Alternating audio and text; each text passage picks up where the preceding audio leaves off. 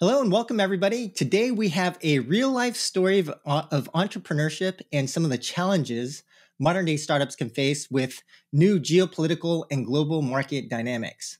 So coming from Wargaming, Anton Kolkovskiy founded Bulberry Studio a few years ago to build mid-core free-to-play mobile games. And last year, in a very difficult geopolitical environment, Bulberry was unable to raise a follow-on round of funding. And also joining us today is Phylicia Koh, Vice President from Play Ventures, one of the premier early-stage venture capital firms with a focus on gaming. So the objective of our discussion today is to walk through Anton's journey with his startup to hear about the lessons he learned and things he would do differently. But we also want to get Phylicia's advice on how she would have advised Anton. And finally, to talk about where are we today and moving forward in the current dynamic and changing geopolitical environment. What should Anton do today to begin the journey of starting another game studio, if that's what you want to do, Anton? And what is the market like? And what would it take for someone like Phylicia to fund a new game studio, given all the changes and things happening in today's environment? Welcome, Anton and Phylicia. So, Thank you. I'm really excited to have this conversation today. A huge fan of learning and retrospectives.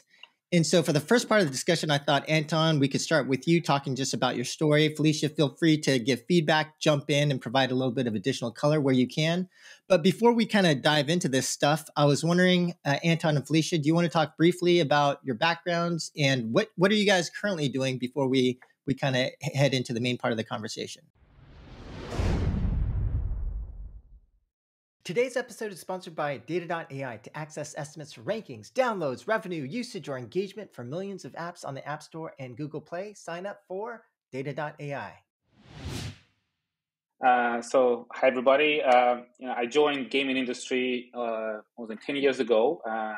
Joined Wargaming. Before that, I was doing a little bit of investment banking and analytics research. So at Wargaming, I was responsible for corporate development, strategy, investments for a good number of years, and then I moved on to manage a large investment we made into VR. It was a location-based VR, big project, and I oversaw building World of Tanks VR within that kind of product and direction. And a couple of years later, I moved back to kind of motherland Wargaming, doing mobile games. So as a producer of internal ideas with external teams. So I basically effectively kind of moved myself from a little bit of business background to more kind of product background. And close to 3 years ago, I left Wargaming and started my own studio, Bulberry Studio, and had to close it down in December. And now, a couple of weeks ago, I joined a new venture that I will tell you a little bit about later. So I'm Phylicia. I'm actually just been promoted to partner at Play Ventures. I was employee number one. Thank you very much. I was employee number one. Actually, I joined Hari and Henrik back in 2018 when they first started the fund, which was a $40 million fund, doing early stage gaming investments.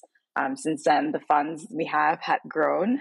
We now have about 320 mil in terms of assets under management, but we still very much focus on the early stage of gaming. So pre-seed, seed is our usual sweet spot. We can go up to Series A investments.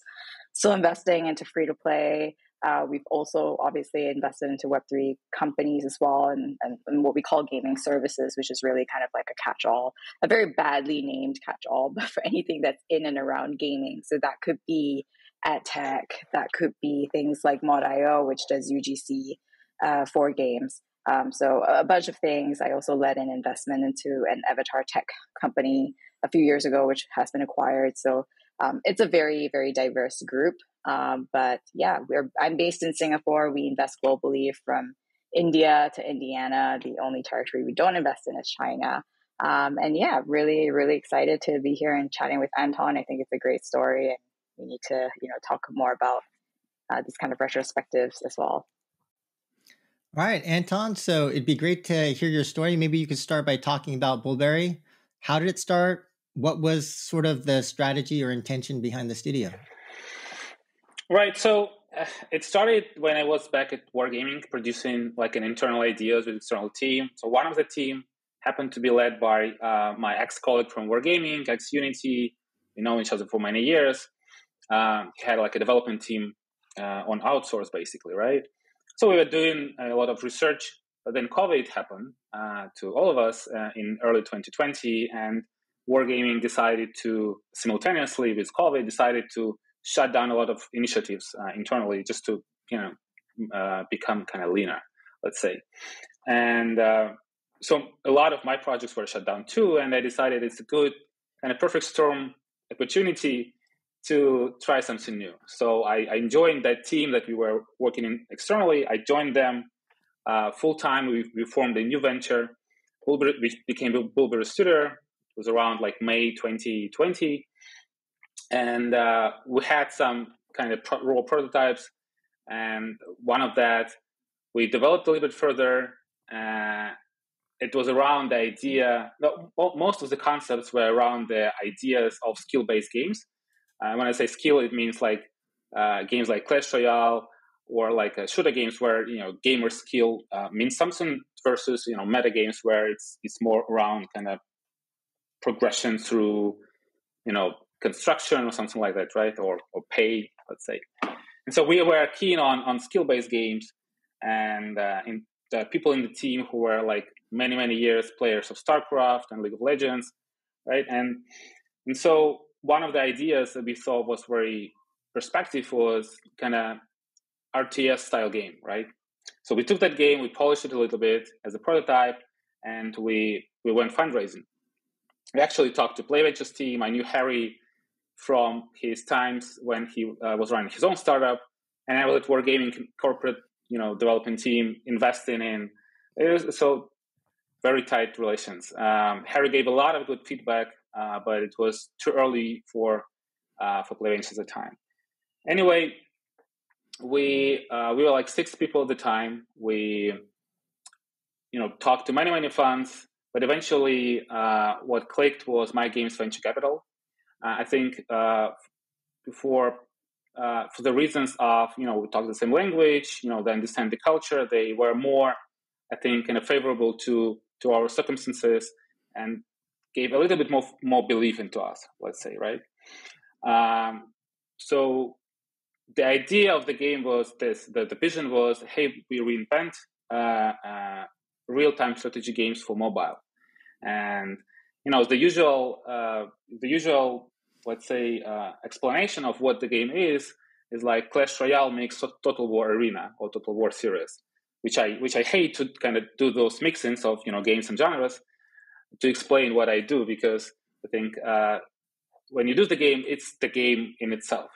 But anyways, it was Clash Royale makes Total War Arena in the sense that you have card-based kind of meta, but then on the core gameplay you have those kind of a little bit larger squads of troops, and you fight in a PvP skill-based online synchronous battle with direct control over those troops. And so there is that RTS element where you tell them, hey, go there, fight this, make a flank maneuver.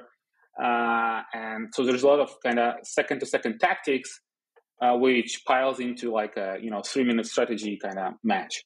Right. And Anton, maybe I could just stop you there for a second and maybe kind of shifting back to you, Phylicia. So there's a studio here. They've worked together before, worked for a larger organization, Wargaming, that has had success.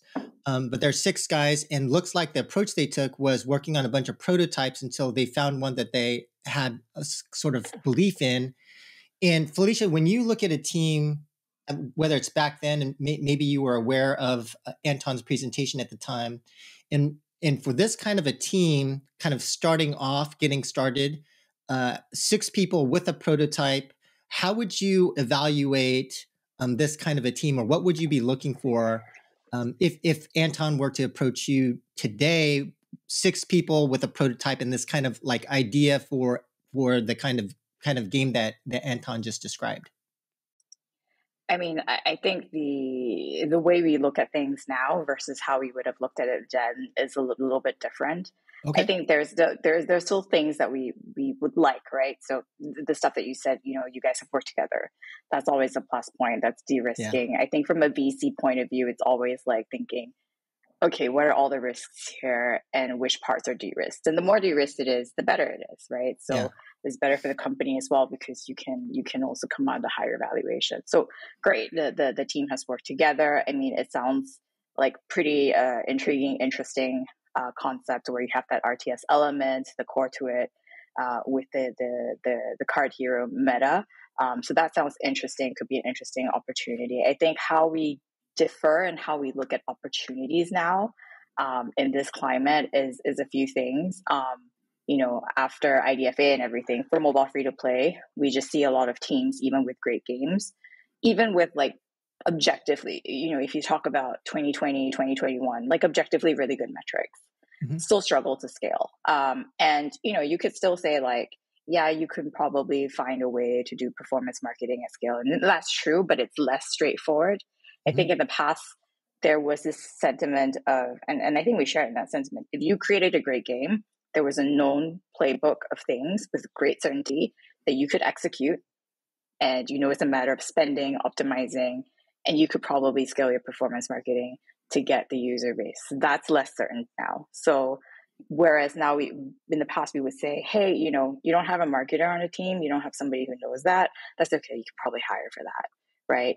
Let's figure out the game first, let's make sure it's fun. Now, the way we would think it is, well, okay, this team knows product, does this team also have that Swiss Army knife, somebody who also understands performance marketing, or ideally, or a very kind of go-to-market driven founder who really understands that and is really hyper-focused on that. Because there are things that you can do on the paid UA front, but there are also probably now a bunch of levers that you have to pull in order to scale a game.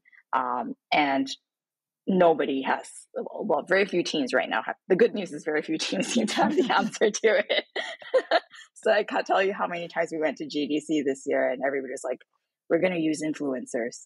And you're like, great, like the other 50 companies I talked to. And like maybe out of all of them, only one team has or two teams have actually done even small experiments at small scale that are actually like, okay, that sounds like something that you could use, repeat, scale. But it also shows me that you're thinking out of the box. You're like a modern day growth hacker, if you will. I hate that title, but if you will, somebody like that. So I think we look for that composition as well of somebody who's thought about the go-to-market rather than, okay, let's just only focus on the game and then, repeatable playbook that we can execute when time comes. So not just product expertise, but you're looking for growth expertise or performance marketing based expertise in today's environment.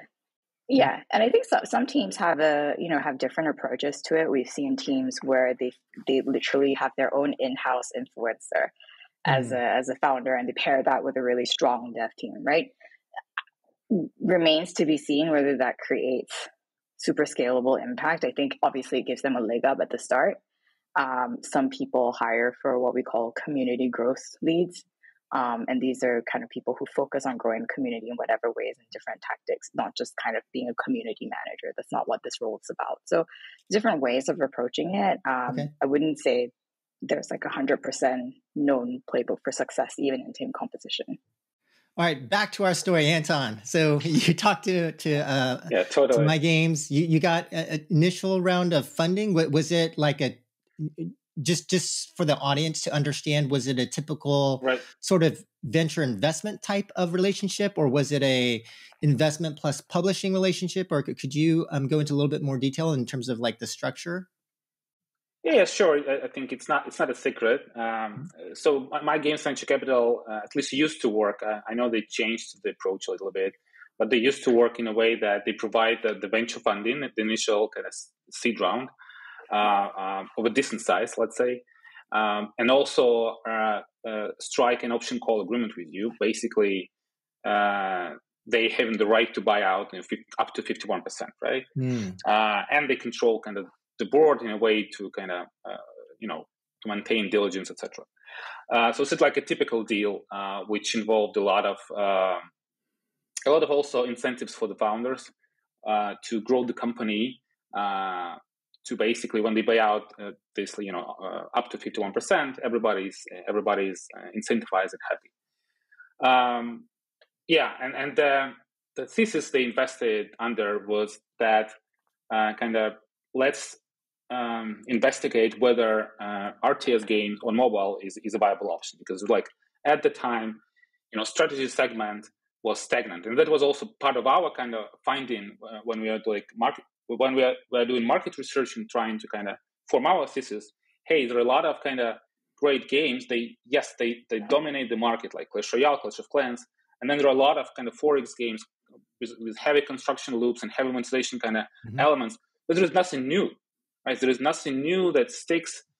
So why so, right? Like when we saw certain hints that there are games like Dawn of Titans, which kind of shut down around that time, but had a very strong user base and then relatively well kind of monetized. And other games were trying to do more, RTS kind of mechanics in the core gameplay. And so we thought, hey, why don't we do this? Like we love Total War in the series. We love Clash Royale kind of in Supercell games. We know a lot about kind of skill-based gaming and PvP. Why don't we try to do this? And so we pitched to my games, and they, there was alignment in interest. And I think this is the most important thing when you try to fundraise, or when you're successful at fundraising. It's when you click with, your thesis, or your vision clicks with the thesis of the investor. And then a lot of kind of red flags or yellow flags are really kind of could be mitigated in a way. And so basically, again, to keep on telling the story, the timeline, we raised, it was like the fall and winter of 2020. When we signed and got the money, we threw away the prototype. It was like Unity, scrappy kind of thing. We threw away a lot of content because it was, low quality. And, we threw away the technology because we had to decide what technology do we use. And so we decided we're going to use Photon Quantum, which is a cool engine for, PvP games. Highly recommend. And our team in 3 months basically rewrote everything, most everything from scratch. And that we done a new content, we done new UX UI, we done this PvP technology, and we had the kind of the core of the game. We tested it on the market right now, like in spring 2021, and we had like good retention metrics to the quality of the product. It was well above 20%, like close to 25, I think. Oh, D1? Sorry, Anton? Yeah, D1. D1, okay. D1, yeah. D1 retention. It was like, very quick, like vertical slice on a good technology, let's say, on a good technology basis, like versus the prototype. And so we started kind of building upon that. And 2021, we spent building, those core building blocks of, core gameplay, meta systems like, and also the building blocks of the team, hiring people for doing this, gradually. I won't, delve into the details, but up like close to the end of 2021, we were like 15 people. We had, content up to, day 30 for sure. And we had like basic monetization. We had, battle pass, quests, basic leaderboard. We didn't have anything for day 30 plus, like clans and complex tournaments, chat, all those kind of things. So complex monetization in a way like offers work right these days, like based on user behavior and cohorts, etc. But we had like the basic game, right, and it was pre-polished, and we got positive reviews from users. We tested on monetization campaigns. We had like relatively good retention, more on a kind of low side of what we wanted to do, and so we were focusing a lot on, hey, what shall we do now to basically level up the game, 5 to 10% more, to squeeze everything we can out of the audience in the retention context. Okay, and maybe I could. Sorry, just to stop you a bit there. So you went from 6 to 15. You're working on the game launching. You it sounds like you launched fairly quickly just to get initial metrics. 30 days of content, and then you were primarily at that time focusing then on retention. And were you focusing on D1 or a specific, were you focused on a specific like DX retention, or was it mainly D1 or just overall? And how did you like, go ahead. We were looking on day 1, day 7, and day 14, progressively, like in March, it was only day 1. Then next time we tested in September, it was day 7. And then October, it was day 14. And November, we launched monetization tests, and it was already day 30. So it was close to autumn and winter, things started to develop really quickly. Because we built a lot of foundations for technologies. And then, all the things started to kind of come together. But we still had the problem with the day 1 retention and the conversion from basically install to, tutorial complete, let's say, right? Okay. So you were looking at, sorry to keep interrupting, Anton, but just for the audience, just because there's a lot of people who are kind of going through this issue now. And also would be great if we could get you to jump in, Phylicia, real quick. But so when you were soft launched and you were focusing on D1 retention, and then from there, your focus was how do we get D1 retention from, say, like you initially started with, say, 25%. You were trying to add an additional 5% to that. And then you were also trying to figure out how to optimize your Fatui, your tutorial, to just get that Fatui completion percentage to as high as possible. And maybe going over to you, Phylicia, for the typical gaming startup that you work with, is this a typical approach, or are there other things that you would recommend to founding teams in terms of in soft launch, like a focus or things that they should be talking about? But, oftentimes, a lot of teams do focus on retention first. What are your current thoughts? I mean, I would agree that we still look at teams that focus on that day 1, day 3 retention. If you can have a more built out curve day 7 and things like that, that's great. But I mean, at the very least, that day 1 needs to be kind of fixed, because everything else after that is kind of like a little bit more challenging if you don't get that right. I think there's the business of the making games itself, and then the business of building a business, which is where I want to kind of ask Anton a question. So if I understood correctly, so they had your investors basically had an option to buy 51% of the company together as part of their seed funding deal. Yeah, was that the terms that was right? Okay, so yeah, I guess that was how they probably used to operate. I don't know if that's how they currently operate, but like from a VC perspective, at least for most, I think VCs in the Western world, it's quite difficult to look at such a deal, because you essentially have somebody on the table, on the cap table, with the option to buy a majority equity stake. And it probably has terms, that option to buy at a certain multiple on maybe revenue or something like that.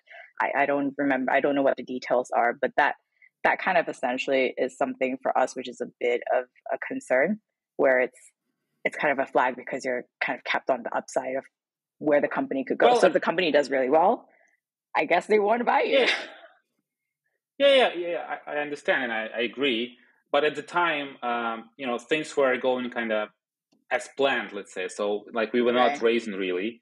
We had a good partner, and My Games venture capital was really helpful. So they have the team of the producer, game designer. So there was a lot of synergies and close work, like week to week, in trying to kind of help us, and we providing value back to them, and our feedback on other projects. So it's a community in a way.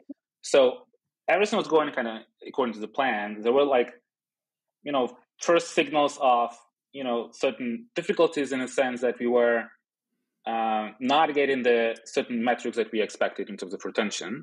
Sure. And there was a lot of discussion and huddling and trying to understand why and what shall we do, and A/B testing. But again, if you're a startup and you own deadlines, certain milestones and plans that your investor expects from you, and you kind of enforced yourself to kind of keep right. it's so hard to do those A/B tests and make quick decisions because everything takes time. And if you're making a PvP game, an online PvP game, where there are so many hypotheses why things don't work.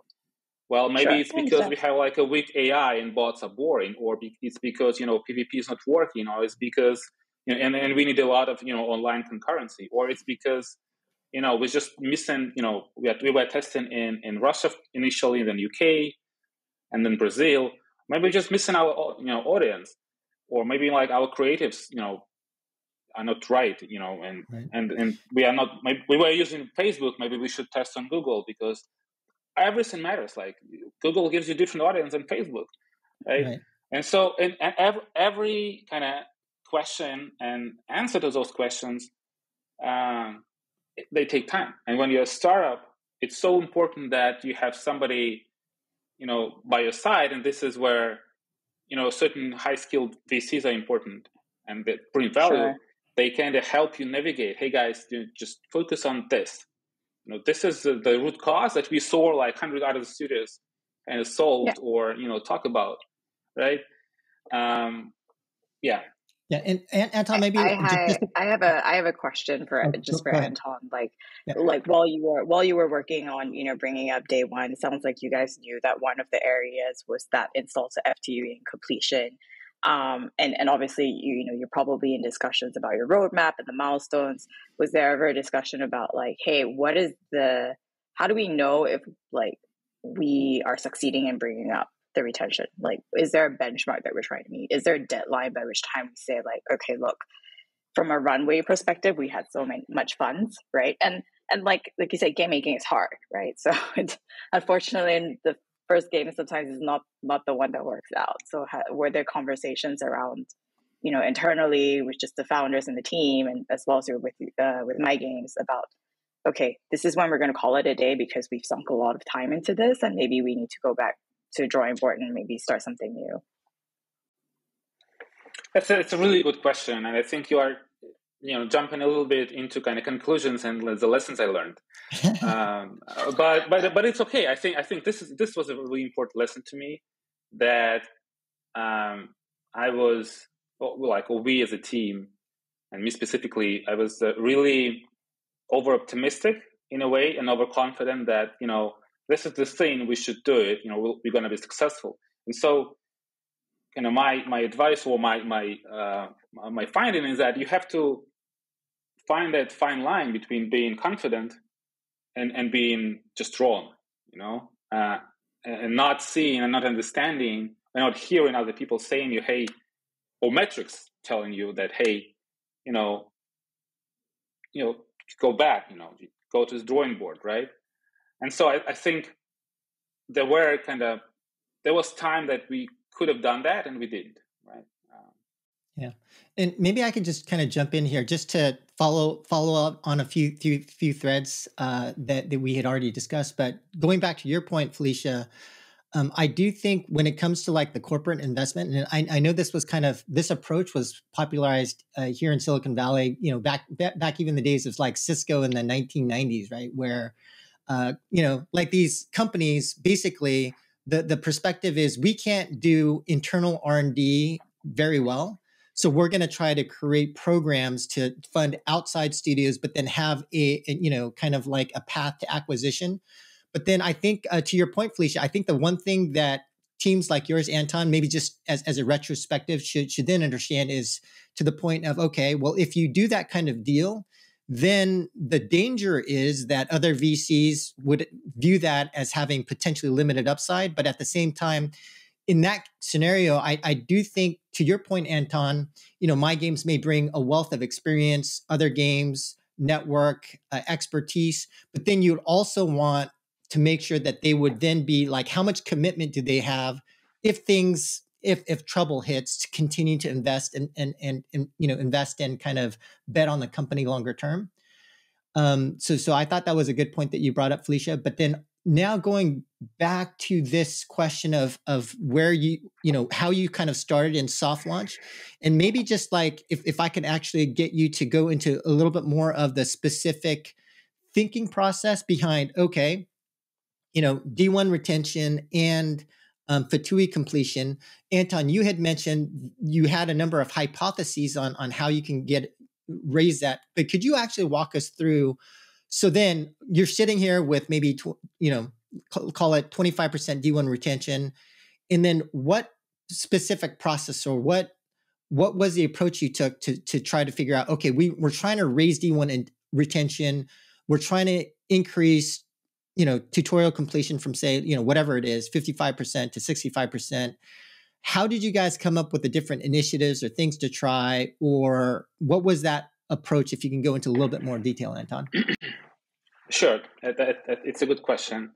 But just to mention, we actually internally never called what we've done a soft launch. We called that a series of tests. Okay. And because there is like a more or less clear notion of what is a soft launch in the industry. It's basically where you try to get your monetization done, and when you kind of launch in a little bit of in a number of markets, let's say, right? So, and we launched only on 2 countries basically initially, in a very limited scope of Google Play Open Beta, and so there was no organics really, just very, very, very tiny, and we just pushed like 1,000 installs this month, and then 2,000 installs next month. So like it's limited tests, and actually I think I'm yet not sure whether that was the right approach in the sense that when I came to investors 6 months later, still not in the soft launch really,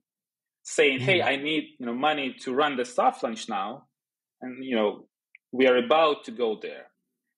And the investors are asking and partners are asking, like, do you have any metrics from any test? I'm saying, yeah, I do, and I'm showing them, and this is like a zoo of metrics from different periods, from different cohorts, from different countries, from different product scopes, and they're not beautiful, they're not good, but the game looks like it's a done game.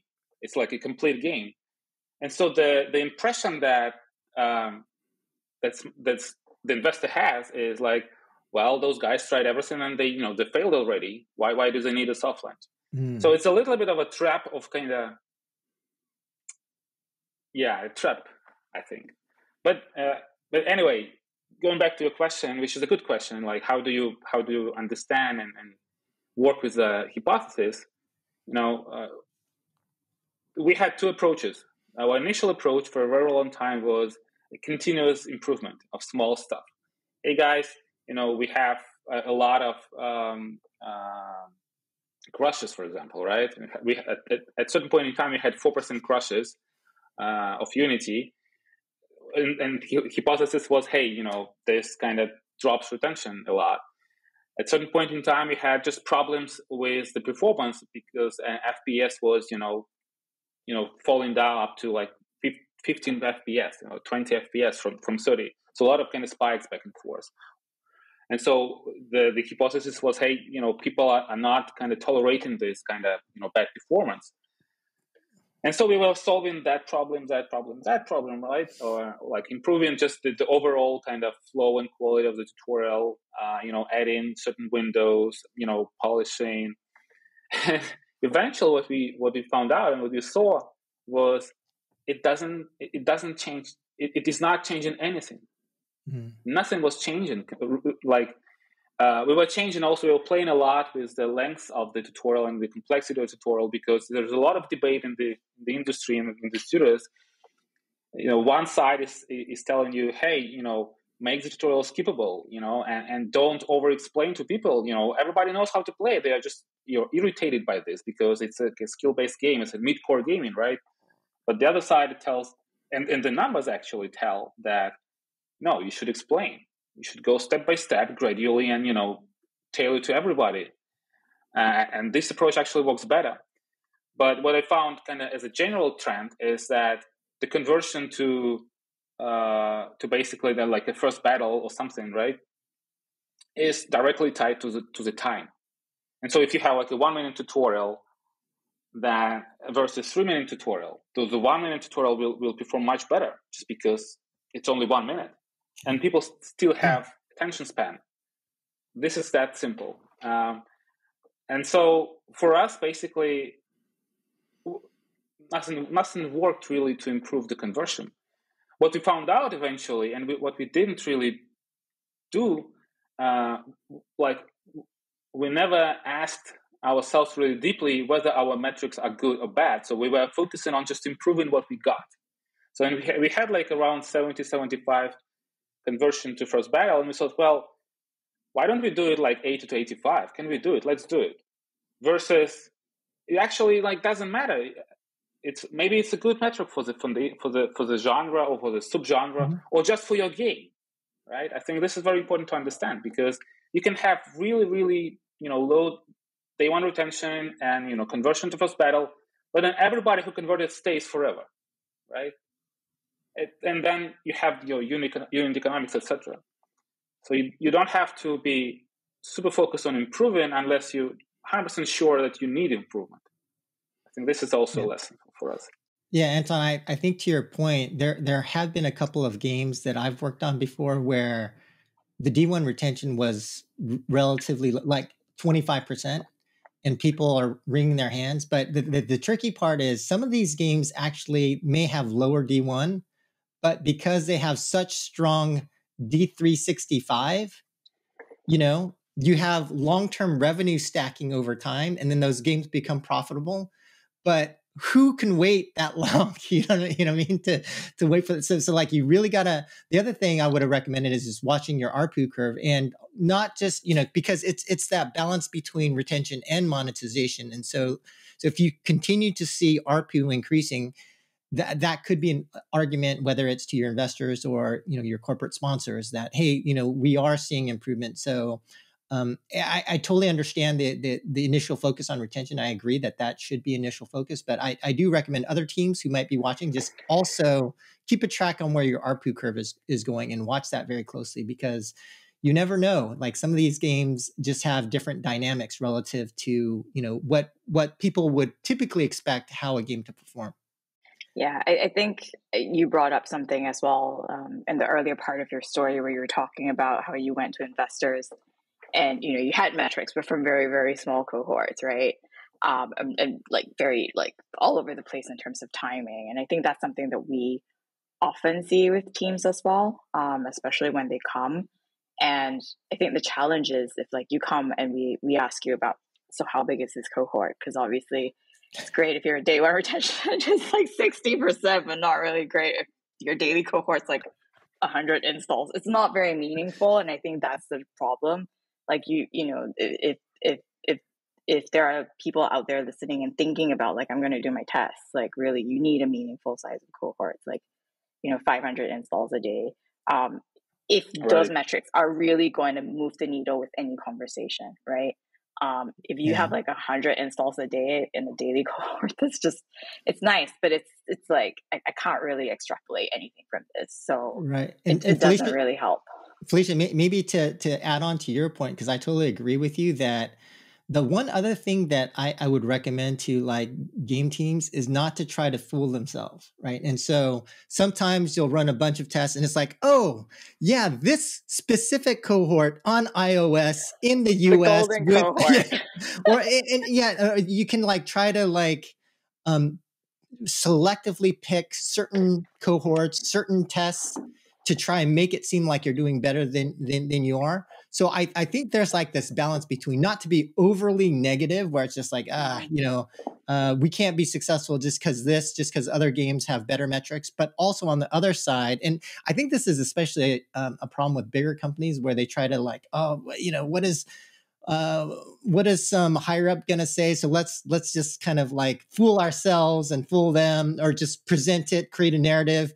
And then that's also equally destructive. So yeah, this is definitely a tricky part. I think, Anton, the experience that you're relating, this is one of the most difficult parts of getting games to be successful, right? Is like navigating this first part, coming up with the specific hypotheses. And I do think that's an area where I would hope more game teams like reach out to other people to get advice, but also to have strong conviction internally. Like, and not to take too many small swings, because it sounds like some of the things that you guys were trying a lot of things, whether it's tutorial completion and other things, it wasn't quite moving the needle.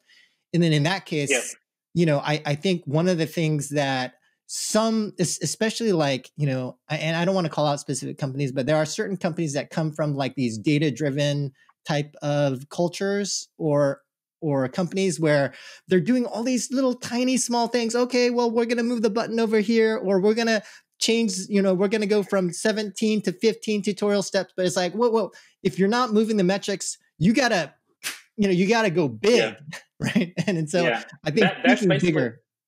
Go ahead. That's actually the other approach that we eventually kind of came to realizing that we should have done that. That the problem is in the core gameplay, right? But I realized it only in late 2022 when everything was kind of already in a negative tone, in a sense. But yeah, if something doesn't work, change something boldly. Like it doesn't have to be like a pivot of I'm making a strategy game and pivoting into like an idler. No, it's still going to be a strategy game, but something doesn't work, and this is kind of again the lesson or the finding that we made a great game. Like everybody in the team loved it. We played it. A lot of feedback, and you are kind of stuck in that. Well, if this is such a good game, why like the retention is not moving in the way we need? And the question is simple. It's because it's a good game, just for this amount of people. That's it. And it's like and you have to be really honest about it. And so if you keep doing this good game for this amount of people, you'll have bad business. And so this is one of the I think biggest reasons we couldn't succeed is we built a really good game. A lot of people are still playing it and actually paying it. It's still up and running, but we couldn't build a good business out of it because it's just a good game for this amount of people. And when I realized this, I found certain kind of comfort in, and that it's okay, So Anton, in terms of like, so it kind of sounds, you're kind of talking about the game in terms of like, it sounds like with finality, like, oh, it only has this amount of audience. But if you were to think about that time, what do you think there was anything you could have done? Whether it's going for something bolder or in terms of the approach, or maybe a different person you could have hired in with a little bit more expertise, or like if you were to go back and think about the thing that you could have changed to potentially change the outcome of what happened, do you think like what would you say that is, if anything? Yeah, I think we should have hired somebody kind of with a different perspective. Yeah. Okay. Because what you tend to fall into when you develop a game that you like and you love for a long time, and in a year even, it's a long time already. You start to be blind to certain things. You just don't understand, and you get into this analysis paralysis and frustration of, but this is good. Like why doesn't it work, right? And so, I mean, even like as a leader, like I'm talking about my personal kind of perspective. I also heard this from my team members. It's like all of us are really experienced. We understand our game and understand other games. It should work. Like we're getting feedback. We're implementing positive feedback, and we see positive impact in terms of feedback again. And we are frustrated. And so what you should do at this point in time is just get somebody in the team. Just get fresh blood. I think, and like a very, high caliber, let's say, right? Whatever it means, like the person you can trust. I think this is what it means for me, right? So that you can take this feedback and actually do something different. And so what we should have done is hire somebody and with the help of that person, change the core gameplay in a meaningful way, in a really meaningful way, and then make a really clear A/B test. And I think this is one of the most important things. And we should have stopped doing anything else really beyond like maybe building the core technical kind of stuff that should be done in any ways, but we've been doing, we've been improving battle pass. We've been like improving, certain gameplay elements, like this archer should be firing with 3 arrows at a time now instead of 1. And we like let's introduce perks like abilities grades, so that they all those small things that it's obvious it should be in the final game, but before you have correct the kind of the DNA of what works, that's meaningless. It's basically you should burn the money. It will be better. Right. It sounds like you guys were getting into the weeds there, and I mean, like, I think, one thing is like if the team and like we have, I think at Play we have like 60, 70 unique companies now. So I'm not going to sit here and pretend that every team's game is a hit game right out of the gate. I think your experience is more common than talked about. And, sometimes the team's able to be that person for themselves. And oftentimes also like us as investors or us as board members are kind of that person for them, where we're like, okay, let's commit, let's do these changes that you wanted to try. Let's see where that gets you. And if it doesn't get you to where you want to be, then let's have a serious conversation, honest conversation about what do we do now, right? And sometimes that's saying, let's go back to the drawing board. Let's change the core mechanic because obviously it's not working. And we'll say, great, because that's a decision that's moving on, that's thinking about the company long term. And how you end the game is also how you start a new game. And sometimes that's ending that on a positive note as opposed to something dragging on, people kind of becoming more frustrated, like, why is this not working? It's good. Sometimes you just need to start fresh. Yeah, I think this is kind of the notion of what is the biggest fire, right? And I do think that in my experience, it's like, and based upon my experience, like when I worked on this game, King of Avalon, which wound up being very successful, but like there were 100 fires. But I think the thing that we did right is we understood we can have 98 things go wrong, but the 1 or 2 things that have to be right, let's get those right. And I also think it's kind of psychological too. It's because when you have 100 fires, you're like, oh, well, I know I can work on this and I know it can get better. And here's this other little thing over here. I know if we do that, that can get better. And there's almost like this fear of, but there's this huge fire that's burning down the house. That one's scary. So I'm just going to work on these other things and not address the thing that's burning the house down. Right. And so I do feel like that's something where I'm not saying that was your situation, Anton, but that's a situation that I've seen often before in other game teams. It's like, yeah, let's get to the biggest fire. And so one part is identifying what that fire actually is, and then putting all your resources on that. So somebody I knew once called it card tricks in the dark, where you get so fixated on doing the card tricks in the dark that nobody's really seeing, but you're just really obsessed with it, and that's all you do. But it's not the main fire, as you say. Right. And so, Anton, maybe going back. Okay, so going back to the story, what happened from there? So basically, it was like end of 2021. We were like on a relatively well path of experimenting, trying to improve this and that, and we went on the kind of second round of fundraising. We were going to go, but our partner, my Games Venture Capital, basically helped us really quickly to find a source of funding for the kind of follow-up round for kind of the next year, right? And so we were like super happy. Everything's done. We now have the money for the next year. We had like a team meetup. We tried to talk about those problems. We decided we actually go back to the core gameplay and try to understand, what's really working, what not, how to actually improve it. And actually, at the time, we decided to work on the tutorial, on the onboarding. And so that was a mistake, but the core gameplay was the right thing to do.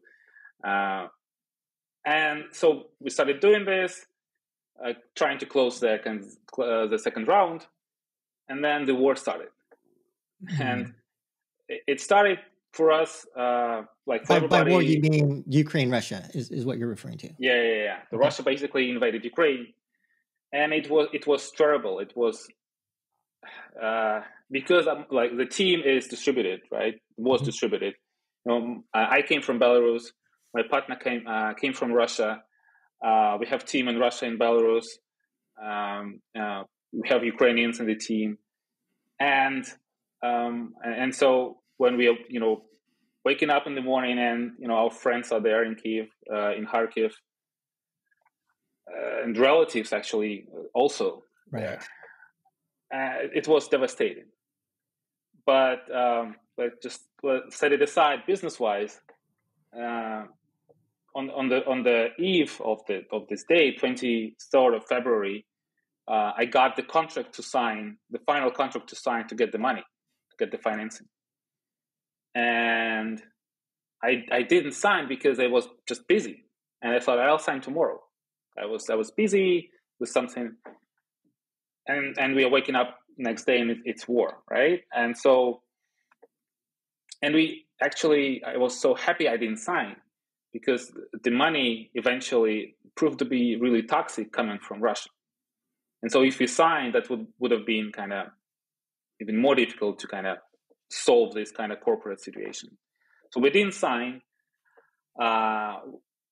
and started to basically fight for the future of the company and the team. And many months it was just trying to work with psychological kind of, stabilizing people, helping them, and, trying to wire them money, because everything stopped working in Belarus and Russia, and people are kind of running out of money. How do you actually kind of give it to them? Nothing works. So we're working with crypto and stuff, and trying to develop the product, right? And trying to understand, so what shall we do next? Because we have like X months of the money in the bank, and it's quickly running out. Yeah. And so we quickly pitched to certain investors, and we understand that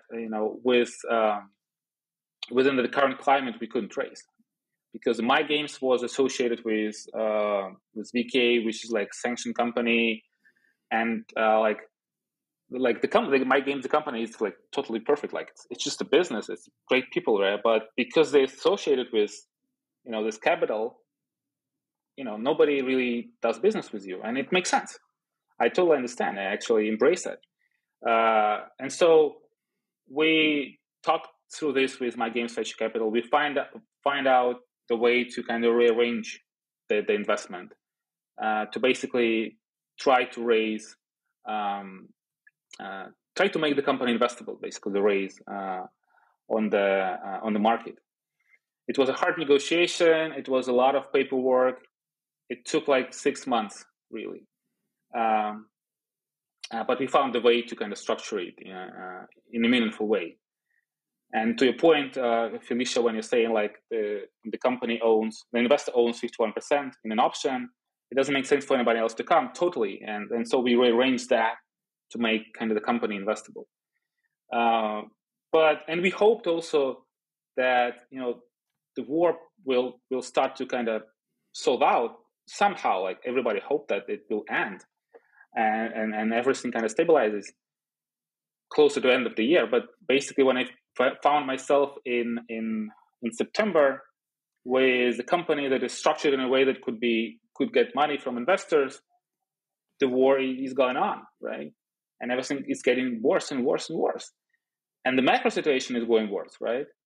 And I'm talking to investors and everybody's just freaking out because, AT&T, how do you buy traffic? Money is becoming expensive because of inflation. We still have people in Russia and Belarus because we don't have money to relocate them, really. And we spent the last money trying to kind of help our team go out of Russia because of mobilization, right?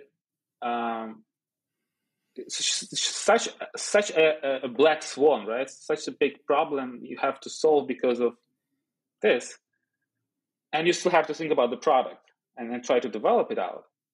So that was like, on one side, it was like a heroic deed. In a way, we kept the team. We tried to kind of, help everybody. We tried to develop the game. We tried to raise. We tried to restructure. But eventually, all of that failed because when we've done all of that and tried to fundraise, we found that we were we couldn't do it basically for many reasons, and we were so busy, trying to solve all those problems that we missed that we don't have the game that is rock solid, right? And that we probably should do something different, that we probably should launch it globally earlier, that we should probably maybe get it, do something else with the game and not try to solve those problems, because solving those problems don't lead you to basically the future. We were a little bit optimistic in assessing the macro situation, the micro situation, our product and our team and our ability to fundraise. Over optimistic, because in a normal world we had all the chances, but just the world was different. Every possible aspect of what could go wrong went wrong, outside and inside, and we had not the kind of the best product. I still think we have a really good product in a way that we could pivot it and work around it if we had enough capital and an office, and we wouldn't have to save people from going to war, just work, and just go into conferences and having a good partner who is focused on you, and just work with that capital, and maybe still the game would be a failure. But in the reality, we didn't have any chances of doing this. This is kind of my conclusion, and we just kept going and exhausted ourselves to an extreme way, like in financially, psychologically, to a point that we couldn't play our game because oh my god. And I'm so grateful to the team that stayed with us until the very end. Most of the 15 people stayed until the very last day, and it's just extraordinary. I think it was a super talented star team that just got into the worst possible situation, like many other teams.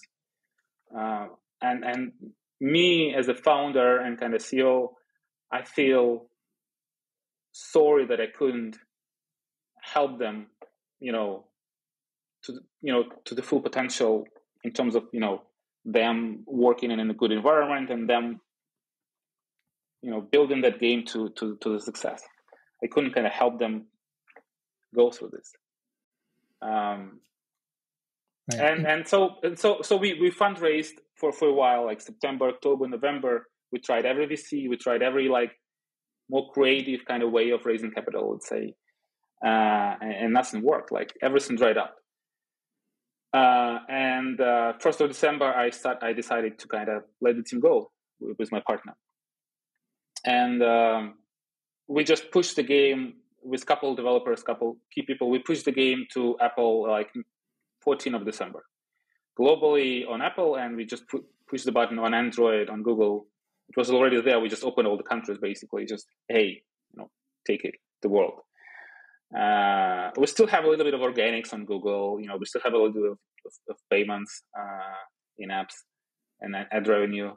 And I'm kind of happy it's there. I think also that from 100 studios and 100 games in development, I think very few actually go live. I don't know, 10, 20 games go live out of 100. Maybe, I don't know. Not even saying that they're successful and then earning money. And our game is different in a way that it's a complex game, right? It takes time to develop it. It's not a hyper casual game. It's not even like a hybrid casual game or it takes time to build the technology, the foundation, all of those systems from ground up in an unexperienced before that team, which became experienced through those kind of 2.5 years. It takes a lot. It speaks a lot to the team, and I'm really, really proud of them, and I'm grateful to them. Anton, I've got a few thoughts that come to mind as you, kind of get to the conclusion of your story here. But so the war breaks out, and when you mentioned at that time you had, I don't know, you were running out of cash, and then it took 6 months to negotiate, and then you were fundraising. So at that point in time, did you guys have a talk about reducing burn, or did you try to reduce expenses? Did you talk about people taking reduced salaries? Can you talk to us tactically, like in that kind of situation, like what went through your head, and how did you try to accommodate having a longer runway, if anything? Yeah, so we actually we raised a little bit from friends and family. Okay. When we kind of realized that, hey, let's try kind of this route. Let's try to figure everything out, and so we need a little bit of additional runway. So we raised from friends and family. Obviously, we didn't take any salary as me and my partner from February and on. And certain key people on the team, the people who started with us, kind of the studio, like those 5-6 people, also took basically no salary for a number of months, let's say. And so it was a really difficult situation. Certain people, we couldn't really fire anybody, because we felt, it's 15 people and everybody was really playing like an important role. I think it's a relatively lean team for the product we were trying to build, and but yeah, and so we tried to pay a lot, like 100% to most of the team, and basically the core team wasn't taking any money effectively. So this was our kind of decision, And maybe it helped us kind of go through this. Right. And I think one other issue that I think isn't talked about very often is that you kind of alluded to is kind of like the psychological impact. I mean, a lot of people don't realize just how difficult it is to be a founder. And in that situation where you're at right now, you're not taking any salary, you're kind of staring into the abyss of like, oh, are we going to make it or not? Could you talk a little bit about, because I do think even, right now, and we actually have a lot of cash in the bank, but even I am like, like some of the emotions, the kind of, kind of impact to your psychology of all the problems that you're facing and things like that. Could you speak a little bit about what you were dealing with, and like how maybe your relationship with your partner and some of the other people in the company, like how did you kind of deal with that, and what were you kind of feeling at that time? It was a lot of panic initially, like what's going on, what's going, like you had a funding for a year, and this day and next day you don't, right? And you are realizing everything's falling apart. And I was really successful with who my partner is. He's a super helpful and balanced person, and so he helped me go through it, and kind of listening to my concerns and fears, and and we were discussing a lot of that. And he took a lot of heavy lifting in terms of going through operational clusterfuck, trying to sort everything out, talking to people. So he took a lot of that on him, and so I'm really grateful to him. I think I'm very lucky with that. But I found that I was kind of trying to work more, basically, not to go insane, right? And to cope with my emotions and fears and doubts, etc. Just work more. That was kind of the mantra. I actually don't think this was the right thing to do. I think I should have done more outside of work, in terms of building relationships, keeping relation or maintaining a relationship with my family, doing a lot of sports and physical, etc. I think that should be working more. Like you should abstract yourself from what's going on, and if you work more, you're just getting in that rabbit hole, and you don't see more. You see less actually, and you understand less. So you should stop for a second. You should work less, and then when war started and when problems started, every day I was working more and more and more and more, and so you're kind of seeing less, and understanding less. This is an important lesson for me. Got it.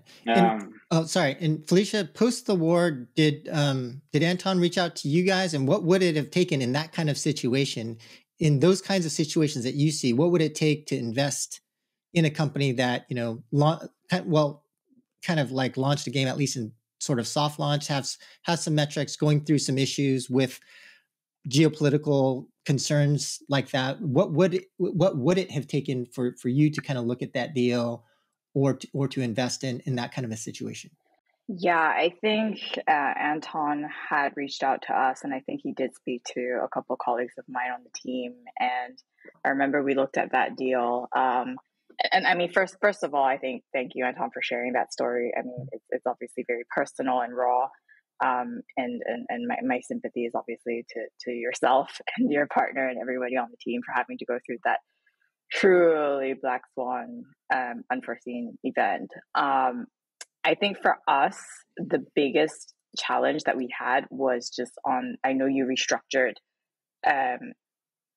some of that agreement in terms of the equity holding that My Games had, that I think was for us the biggest challenge of being able to consider an investment into that. And I think it is also the case for any startup that's raising now. If you have things on your cap table that need to be restructured, like that is a big kind of negative point, unfortunately, in investors' consideration, just because that just means, this is not a straightforward deal in the sense that let me invest into you, we'll get the investment done, you guys go back. There's a lot of work that needs to be done with the cap table, renegotiating.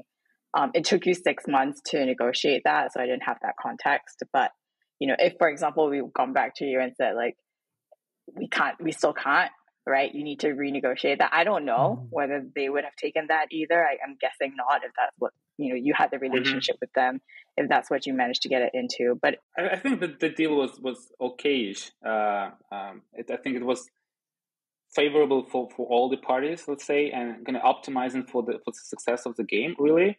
Not going to go into too much of the detail there. Yeah, sure. But I think the feedback I got from your team at the time was more around the product, and I think that's fair. I think, I think if I were you, I would ask kind of same questions, and I would have the same doubts, right? From the inside, it's always seems like, well, why don't they invest into me? I'm such a good guy. I'm such a good tech. I'm such a good team. I'm such a good game. Right. But on the outside, there were like hundreds, so literally hundreds, right? Of studios like this, or thousands, I don't know. And so you're like, you have a luxury of choice, and it's like, this is how it works, right? And this is one, and then B, it's just the macro situation was not suitable for investments, and we could not, as a studio, live without investments anymore, and so there is no match there, right? It's just business as it is, unfortunately. Yeah. I mean, I think, the product was one thing, the metrics wasn't where you wanted it to be. I think the other part was just the structure of the repayment. And then I think, the timing of when you raised this wall was when things were starting to kick off. So for a lot of VCs, even, and more so now, oftentimes, it's not just like, hey, should I invest into new company A, right? A lot of VCs are looking at bridging their existing companies. So when they're looking at opportunities, they're looking through the lens also of like, let's say you're raising $3 million. Well, that's $3 million that I could be investing and bridging some of my other companies whom I've already invested into whom I've been working with, whom I know, better their capability of execution, for example, or maybe they have more metrics. I just know their situation a lot better, and I've invested into them. And if I think about where my $3 million could go with them versus doing a new company investment, that's something I need to think about as well.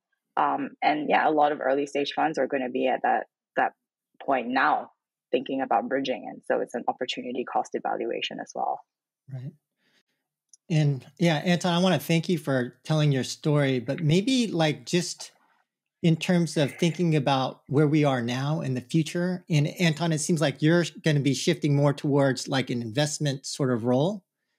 Phylicia, could you talk about a little bit more on this topic? And I did have an opportunity to talk to a couple of venture capitalists on a previous podcast.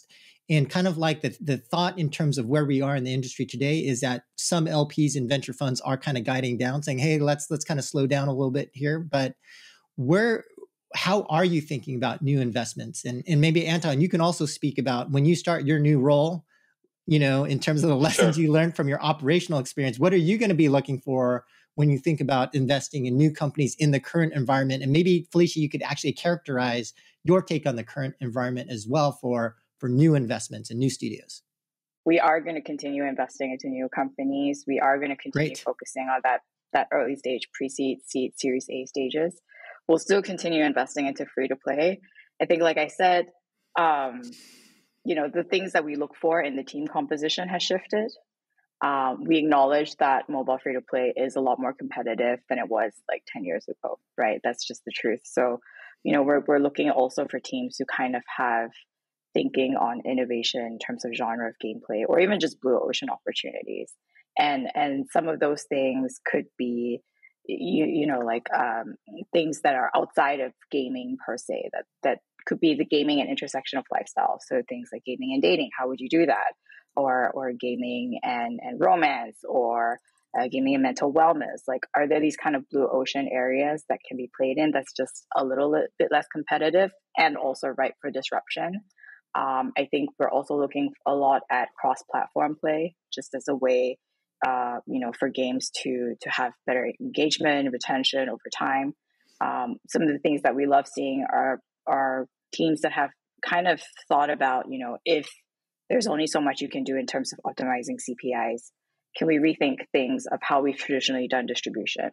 And part of that is cross-platform. Some people are looking at alternative app stores. Some people are looking at how do you monetize through other payment rails, whether that's Xsolla or something else, or AppCharge or something else like that. So I think teams who are thinking innovatively and also thinking about their go-to-market proactively, like I said, you can't just say influencers.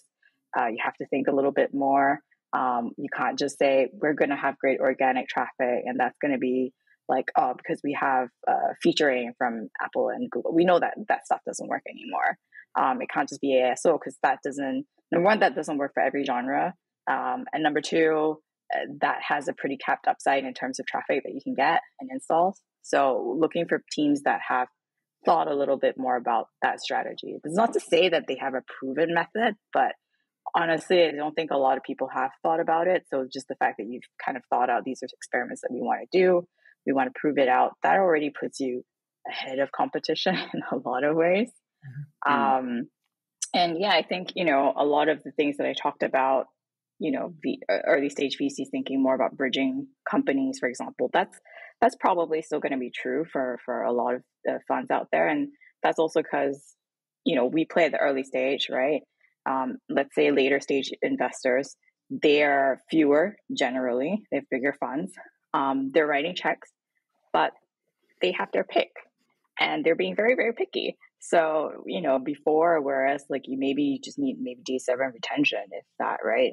Now they're asking D14, D30. Now they'd like to see revenue, actually, if there's a hierarchy of metrics, right?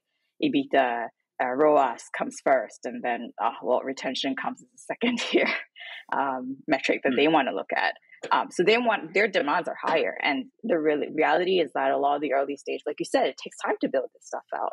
It takes time to get those metrics. So, when that happens, early stage startups are also turning to their investors and saying, okay, well, maybe we need to bridge you so you can get there, because it's also not a great fundraising environment. So maybe you get to a better stage, and then in 2024 you raise a better round, better price round. So that's also where some of that bridging pressure is coming from. It's not because like, we don't want to invest in new companies. We'll still do that. It's just the dynamics between early stage and later stage investors as well. Okay. And Anton, as you shift into your new role with all of the experiences now that you've had, both working at Wargaming and your own entrepreneurial experience, if you're thinking about investing in a new company or to bet on a new company, given your experience, what would you be specifically looking for? Well, first, let me say that I joined like a couple weeks ago as an investment director in a new gaming company. We are still in stealth mode. Okay. Hopefully to come out on light in a month or so. But the business is basically like private VC fund, really, with a really heavy touch of, hey, let's invest in good teams, let's help them grow, and then consolidate and go IPO, and all those kind of mobile companies, mobile market. But the thesis we are kind of trying to figure out now, the investment thesis is, hey, the VC funding is drying up for kind of Series A kind of follow-on investments, or dried out already, and this will kind of keep happening for 2023 at least, and mobile marketing will still be difficult for at least 2023, and maybe even more when Google also introduces their limitations in tracking, right? So everything is kind of, and probably macro will get worse. There's a high risk because macro is getting worse in 2023. So there's a lot of risks that are staying kind of deep risks, right? But does it mean that the teams are getting better? Oh, sorry, worse. No, the teams are still there. They're good, but they're not able to get money, and they're facing challenges, right? And so why don't we kind of opportunistically understand, is there a gap where like a good team couldn't get enough money to deliver on the vision? Also because what Joe mentioned before, to develop and then soft launch and be in soft launch for a while and then grow for a mid-core game or a game like a meaningful kind of game, the game which has a potential to become a like a hobby, like a lifetime game, right? It takes time and money, and so a lot of investors don't have appetite or patience or risk appetite to do it, right? So here we come and say, okay, you have a problem. For example, you're stuck in a soft launch and you're running out of money, and it's basically you're on the verge of shutting down, right? For example, and there will no VC follow on because you haven't proved yourself, right? So. But we come in and say, okay, like we understand that you need another 6 months in that soft launch, and it's okay, right? But we help you to think from outside what is the problem, right? Because you probably are stuck because you don't see things, not because you are stupid, because you're like for certain reasons you don't understand what to do next, right? We'll help you to understand what to do next to change this, to either to you reach positive ROAS faster, or improve your retention, or scale from from like 50,000 a month scale to 500,000 a month, right? To be able to pay the studio bills and grow, right? So we are coming in as that kind of force, because we think there is opportunity there, and that opportunity will build up as we go into 2023 and 2024. Got it. And Anton, just to go back to the question. So if you, given your experience and so forth, were to evaluate a team seeking additional funding to extend their soft launch or whatever, what are the top 2 or 3 characteristics or things you'd be looking for from that team to make you say, okay, I'm going to bet on this team. We're going to invest in this company versus another company? I think, frankly speaking, in my experience and what I'm hearing from friends and industry is, and seeing myself, the greatest metric for success is, is you are being a serial founder. So if this is your second studio, you have a much greater chance of success versus versus somebody fresh. And so I would first look at this, because when you are a second-time founder, you automatically don't do so many mistakes. You don't go into genres which are super heavy to go into because they're red ocean, or or you don't go for 100% blue ocean, where like everything in your concept and idea is 100% new. Let me switch slide. Right. So you are realistic. You understand like what is a +1 innovation. You understand so many other things. You understand how to build a team better, how to avoid certain mistakes, how to build relationships with VCs, how to not to overtest, so that you are still kind of attractive to VCs, let's say, etc. And second, I would invest in teams who I think I will echo Phylicia, who think a lot about marketing, and who are proactively kind of speaking about it in a way that, or confident about it, because nowadays there is a lot of panic around, hey, nothing works. But when I speak to founders here in Cyprus, there are a lot of gaming companies. So when I speak to them and asking them, hey, how do you do marketing right now? Those who used to have revenue before AT&T, they say, well, it changed, but like we adjusted, it's okay. It became more difficult, but it's okay. Those who didn't do marketing before AT&T changed, they don't know how to do it now, right? So this is the separation, right? If you knew how to do it before, you will adapt much more easier to a new environment. So I would look at those teams who confident around marketing in the new realities, because they done marketing before, right? So they are not optimistic, they're not pessimistic, they're realistic. They're okay, there are ways around. We'll do this, and we test. So I think this too is very important these days. Yeah. I think to add on to Anton's point as well, like I think another quality that's in common with kind of those people that you're talking about, or I think developers who are challenging their own assumptions. I think the space, everything has changed so much that like if maybe you felt like you had certain assumptions about how marketing is done, for example, like you have to challenge those. Or if you had certain assumptions of, for example, like what is a sexy genre? Sometimes those unsexy genres, like the puzzle, like word games, honestly, chess, is sexy to some, it's not sexy to some, or certain type of social casino games. Those games are the ones that actually do make money.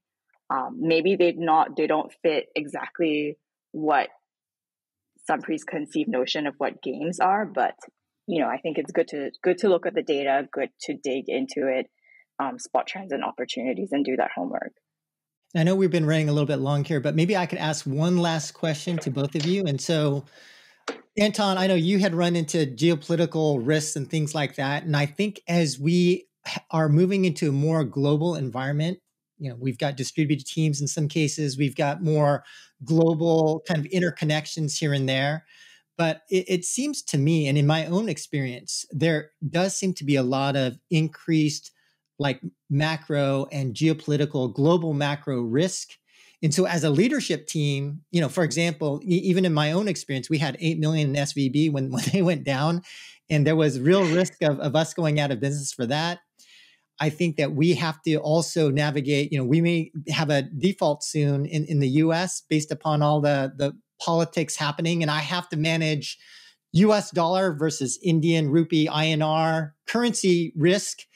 We also, like if we were targeting the Indian market, there's bans of a lot of apps in India that have relationships to China and vice versa. In China, there's a lot of bans on various apps and things like that. And so when you think about the new environment in which we're operating and global macro awareness, or the requirement of that of leadership teams, how do you guys think about how up to speed or how knowledgeable do new leadership teams need to be of global macro geopolitical risks versus say 2 years ago? How important is that? Are you guys going to be looking for that kind of awareness in leadership teams as you guys make investment decisions?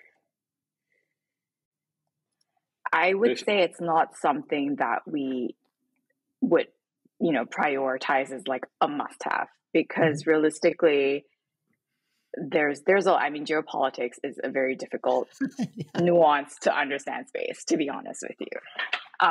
And if I think having some awareness is good, but I don't think it's also something that you can obsess too much over, because realistically, these things aren't really within your control. Obviously, if you're choosing to play within certain markets like India, right, you know what those risks are. If you're choosing to do Web3 in the US, you know that that's not probably a great spot.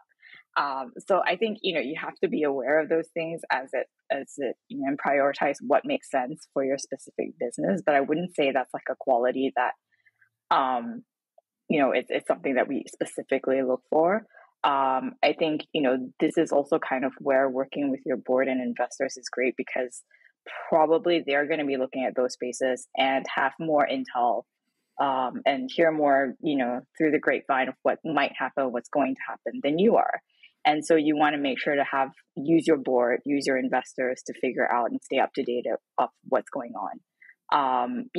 When something like SVB happened, obviously that was a tense weekend, but I know for most of the great investors that we've co-invested with or we work with, like most investors were, on the phones with their companies and checking who's impacted, how much is the potential impact, trying to figure out solutions, trying to figure out, like what if you can't access that bank account come Monday morning, or, you can't access those funds. So like, I think working with your investors is great. I think being part and connected to other founders as well is great, because oftentimes the best advice you're going to get on like how another founder's dealt with it, how to deal with the situations, how another founder's dealt with it.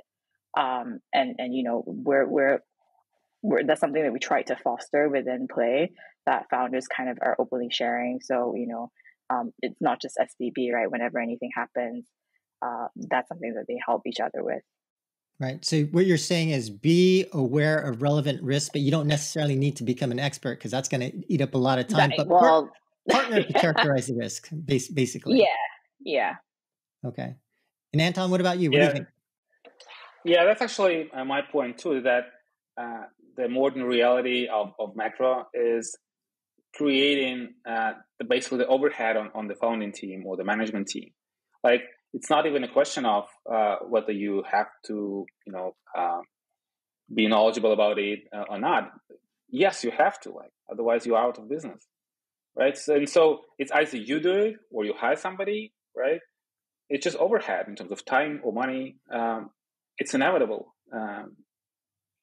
I see it in businesses all around the world, in startups, right?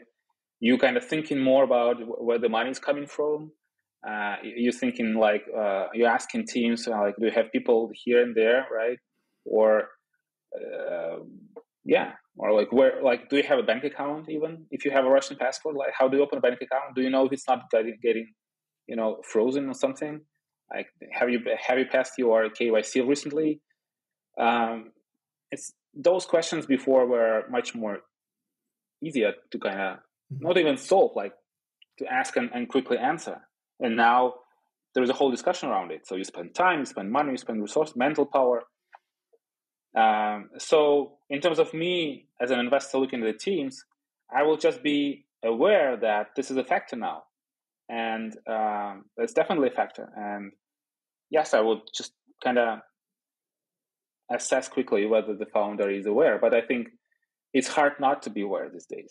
All right. Well, Anton, Phylicia, thanks so much for your time and insights. I think that was my last question. So maybe just to end things off, if you have one last bit of advice for our audience, and then how could they contact you if they wanted to reach you guys? And maybe starting with you, Phylicia. Yeah. If you want to contact and reach me, I'm on LinkedIn. I'm on Twitter at PPPHYL, very inventive. I think last piece of advice, if you're looking to raise this year, try to raise next year. But if you have the time, like I said, try to study trends and opportunities. I think the best time to be pitching is actually when you don't need to be fundraising. Use that opportunity to soft pitch, catch up with investors, that in your network on a quarterly basis if you can. Just because the market is moving really quickly, and you want to also kind of get those early signals of when things are starting to pick up. And yeah, by that time, you probably would have had the opportunity to kind of refine some of hypotheses you have and some of the pitches that you have as well. Okay, great. Anton? So yeah, everybody who's listening, just please keep doing the games. Keep doing new games. I think it's worth it. There is no one way to success. Every successful game came to be such in its own way, and it's only because people kept doing those games. So just keep doing it. And if you want to talk, reach out on Facebook or LinkedIn. Yeah. Great. All right. Well, Anton, Phylicia, thanks so much. And for our audience, we'll catch you next time. Thanks, guys. Thank you, Joe.